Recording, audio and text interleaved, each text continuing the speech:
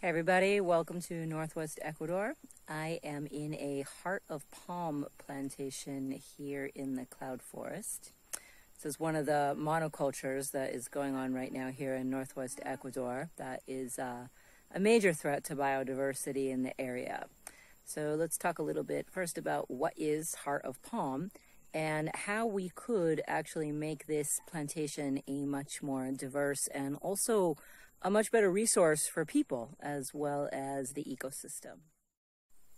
Okay, so we are standing in this palmito plantation, heart of palm plantation that is pretty much heart of palm as far as the eye can see. This lovely green mountaintop over here that looks as though it's forested is actually just simply covered in these small palm trees. You can see that they just go on for rows and rows and rows. It's sort of like being in a tropical labyrinth of sorts of dwarf palm trees, just walking here through this tunnel of small palm trees. Now, here's the thing. These trees are grown and harvested at about 1.5 years. They are harvested very young because inside the central stalk here, that's very thorny, you might notice. So it's very dangerous work to be in here harvesting these.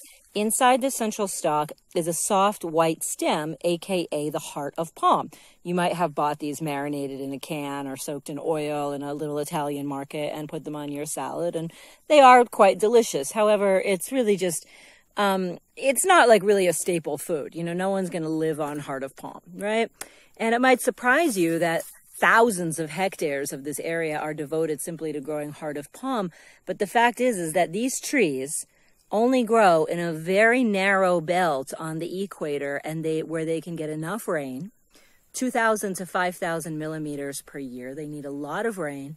They need a constantly humid climate, and they need to be close to the equator. So you need a very specialized environment to grow these trees. So you've got a very small part of the world supplying the heart of palm demands of the global north, of the developed world. Nobody eats heart of palm here in Ecuador. Some people eat like a ceviche of it with lemon juice, but it's not like it's a common food.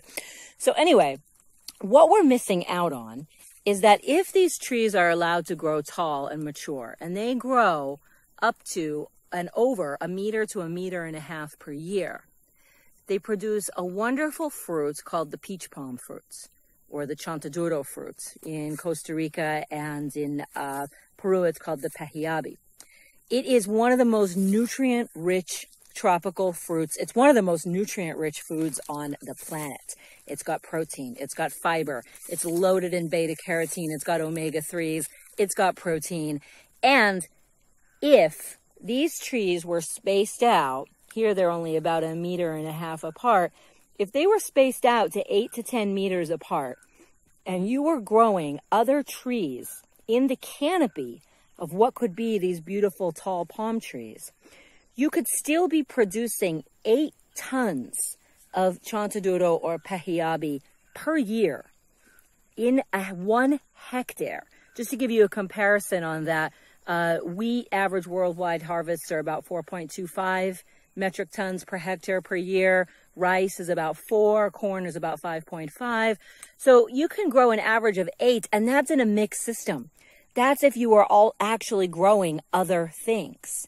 So our idea for these palmito plantations is to acquire parts of them as much as we can, take down a lot of the trees, but not all of them.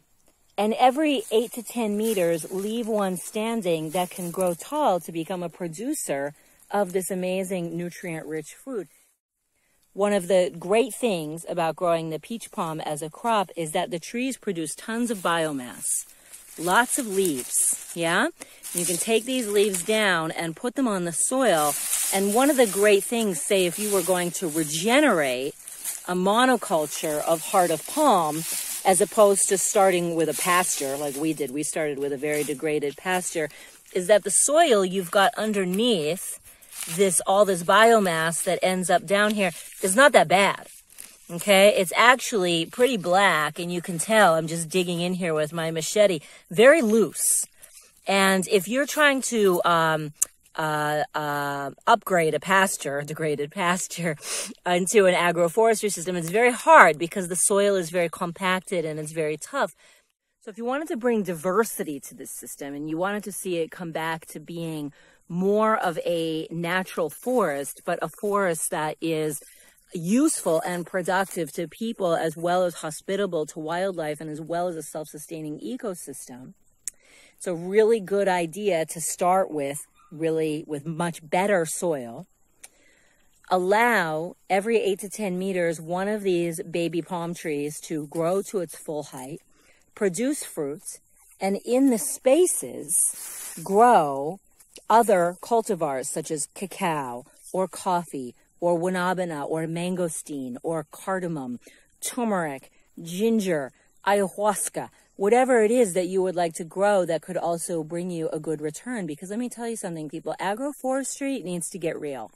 It can't just be about planting trees for the sake of trees because we love trees.